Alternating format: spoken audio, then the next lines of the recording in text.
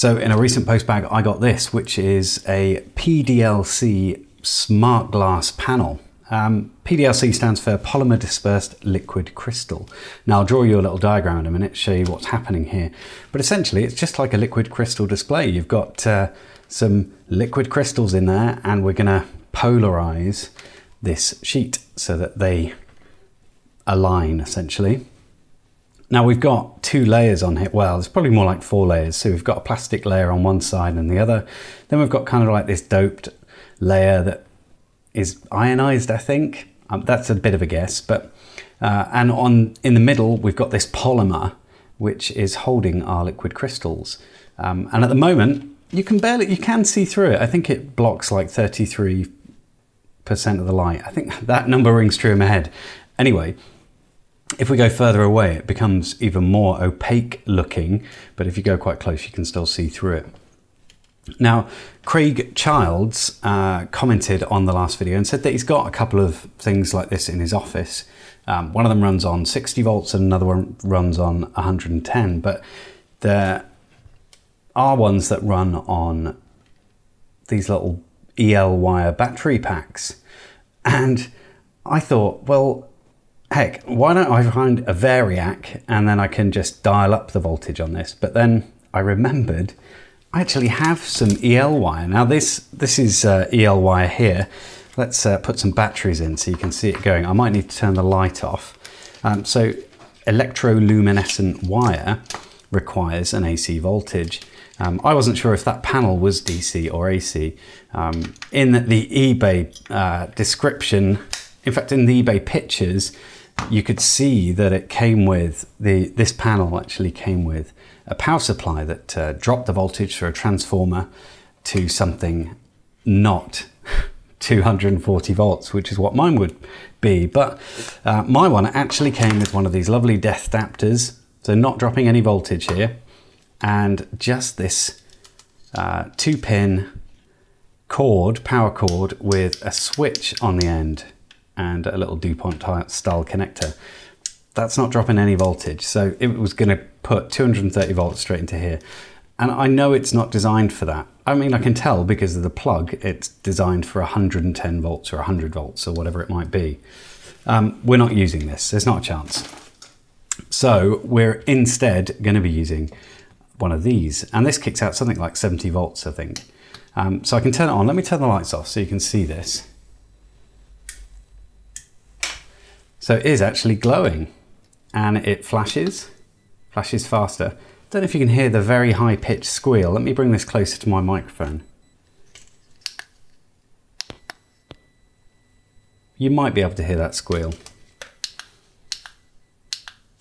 I'm gonna leave it on. In fact, I'll leave it flashing and we'll just plug in another one just because I have them. They're making all sorts of beeping, squealing noises. Okay, I think that's enough. So let's turn them all off. And we're going to use one of these, turn the lights back on.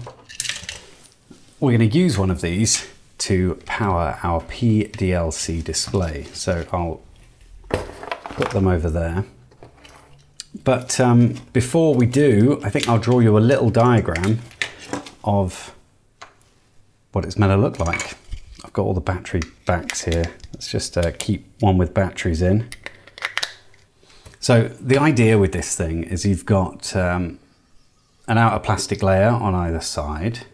You've got this sort of doped layer, which, I mean, the whole thing's kind of like a capacitor, really. And then on the inside here, we've got these liquid crystals, and they're suspended in a polymer. And they're all in this like random sort of direction.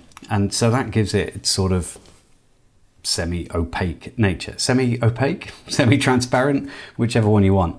And then when you pass your alternating current through, they start to reorganize. So we would end up, well, I don't know why that's so wobbly. Oh well, we've got it now. That's what we're having.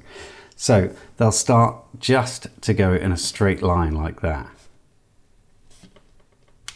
So just like you find in any kind of liquid crystal display, they'd all be just sort of in one direction. So light coming through here might hit something and not pass through. Other bits of light might go all the way through, so we get to see some, but occasionally it hits. But with this, we get to see a lot more light passing through. There's a lot more uniformity to it, so we get to see more light coming through.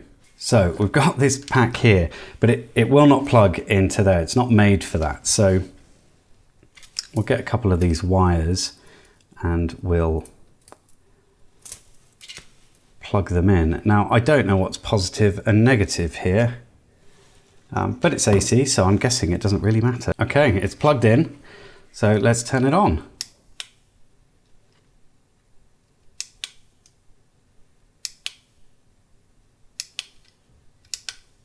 Well, that is not working. Shall I try and flip this around? I haven't, honestly haven't tried this yet, so I do not know whether it will work.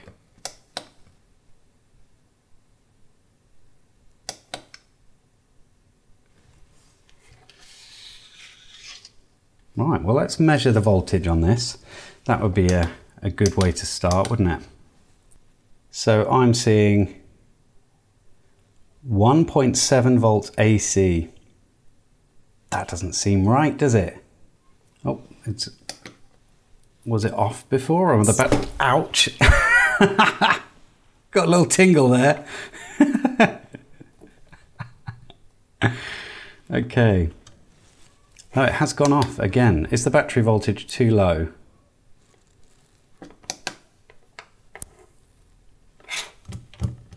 Well, it doesn't like being red. Is that it? I'll tell you what, I'm going to change the batteries for some brand new ones and we'll give it another go. No, well, that does not work. Why doesn't it work? Well, I've tried everything I can think of and it turns out it won't work from those little devices. So we're going to break out the death adapter and plug the darn thing in. This is going to be interesting. I have no idea what's going to happen, but 230 volts incoming.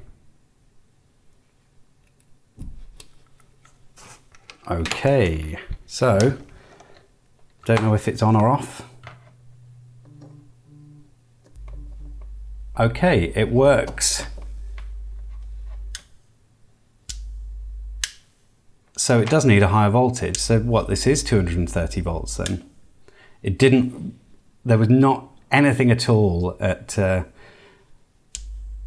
voltages. Now, I would like to know how much current this uses, but honestly, I'm kind of terrified of mains electricity, especially when it's coming through one of those death adapters. And in fact, those are live at mains there, so I should probably be careful. Whoa, that's cool. So, can I safely pick this up? I'm going to assume so. Let's get something underneath it so we can sort of see this a bit better. So we've got this robot picture, so I'll just bring this a bit closer to the lens so that the opaque effect. So it's about 2 inches from the picture, and if I turn it on or off, oh, that's on actually, isn't it? So actually, I mean, it's still quite distorted, isn't it? So when it's off, it's completely opaque, or almost.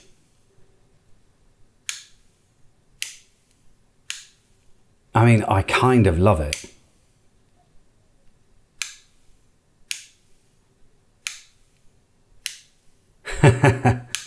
Okay, well, that is the answer.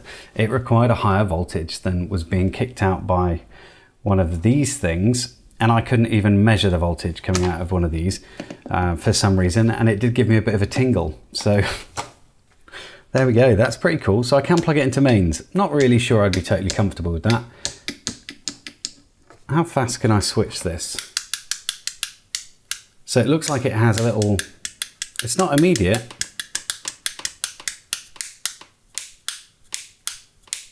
but it's pretty fast. I mean, that's fascinating, isn't it, really? Should we zoom in?